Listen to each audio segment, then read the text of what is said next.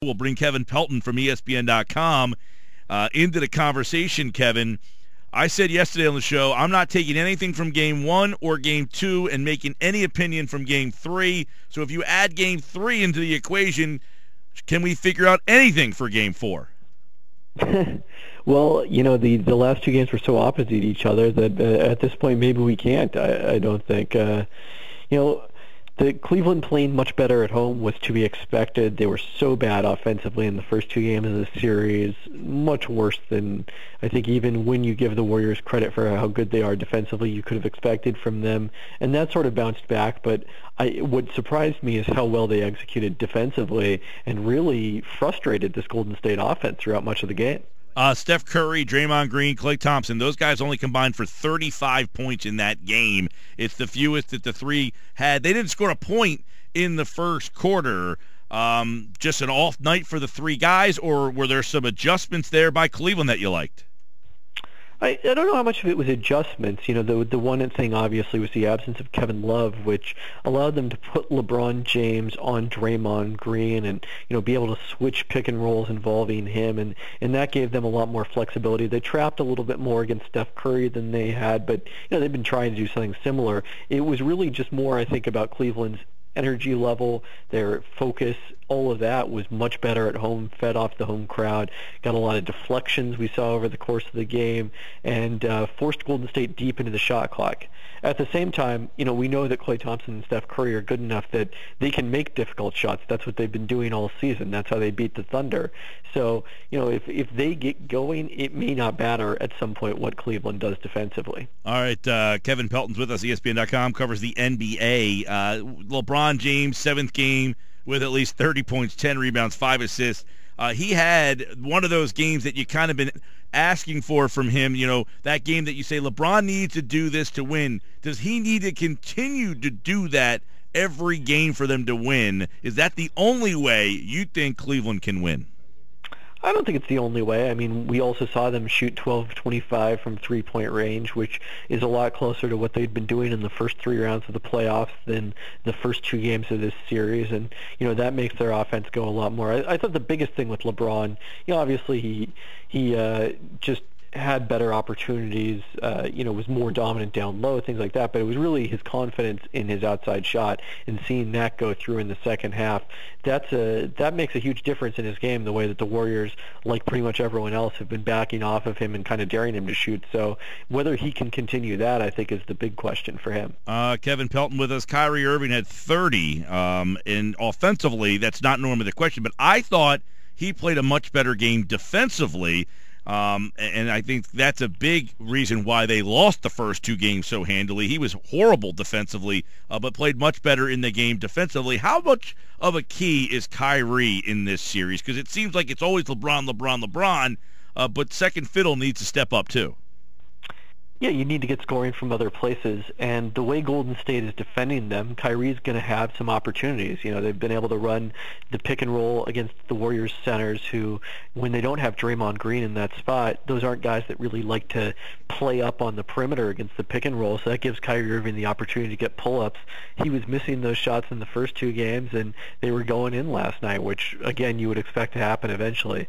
And then defensively, I think it was kind of similar to his effort in Game 1 of last year's finals, where the Cavaliers pulled the upset before he got injured in overtime.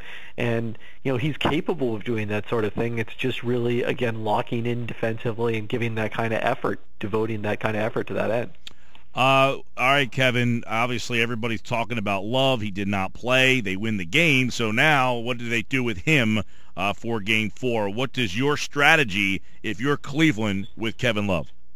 Yeah, I think I would bring him off the bench. It's understandable coming back from a concussion. He's been out this week, so his conditioning is not where, you would want it to be, I think, at this point in the postseason. So all of that, I think, gives a lot of reason to start with him in that role. Although I think you have to expect, if you're Ty Lue, that the starting lineup is not going to play as well and be as dominant as it was last game, and that's where maybe you need to adjust and move Love into a larger role, if you're not having the same kind of success with that smaller group. Yeah, and, Love, obviously another guy who struggles on the defensive end of the floor for them. Was that an area that not having Love last night that helped Cleveland out?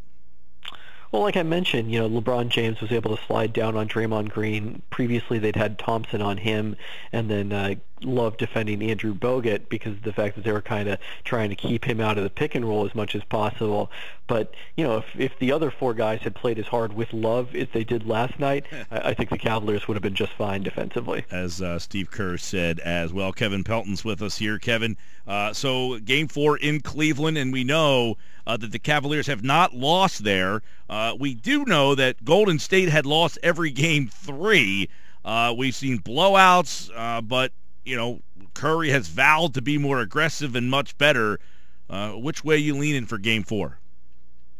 I think probably a close game after we've seen all these blowouts either way in the first 3 games of this series. I think that's my expectation. And, historically when the Warriors have played close games and they've been able to ride that death lineup, put Draymond Green at center, that's been a recipe for them to be successful. I mean, the interesting thing is, even though they've lost, I think 6 games so far in the playoffs, they've lost at least once in every round. They've really only lost 2 close games.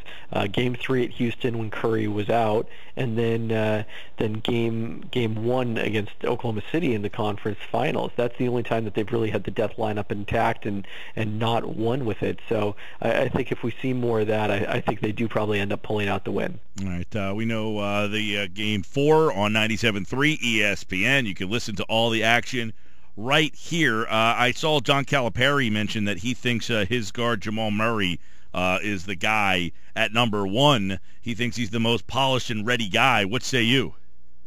No, I mean it's hard to make that argument statistically. I mean, Simmons is the guy to me, and if you're looking somewhere else, maybe Brandon Ingram. If you think if you have questions about Simmons, his body language, his effort at the defensive end, all that sort of things, then Ingram is the alternative. It's not Jamal Murray, which is no knock against him. I kind of feel bad that this whatever kind of campaign it is to try to talk him up as the most talented player in the draft. He said something similar at his workout in Boston earlier this week. Like it's putting him in a bad spot because of the fact that it forces us to point out why he isn't that guy, which he's not. Yeah, and for your money, is he even the third guy? I mean, is he even the clear number 3 guy? No, to me, actually, I would have Dragan Bender number 2 on my personal board ahead of Ingram. I know that's a distinct minority in NBA circles. I would go those 3 guys, and then I would probably have Jamal Murray number 4, I think. All right, NBA draft coming up on Thursday the 23rd, Sports Bash 97.3 ESPN, and of course continuing coverage of the NBA Finals where we got LeBron and LeBron James, by the way, last night with that game over 30 and the 10 rebounds. I mean, just a monster game. And you wonder what kind of game will Curry come back with because, quite frankly, Kevin, he has not played a great series by most people's standards. I think if you look at the numbers, you might say, is he having a great series? But what say you on the Curry situation? Because he hasn't had that standout game.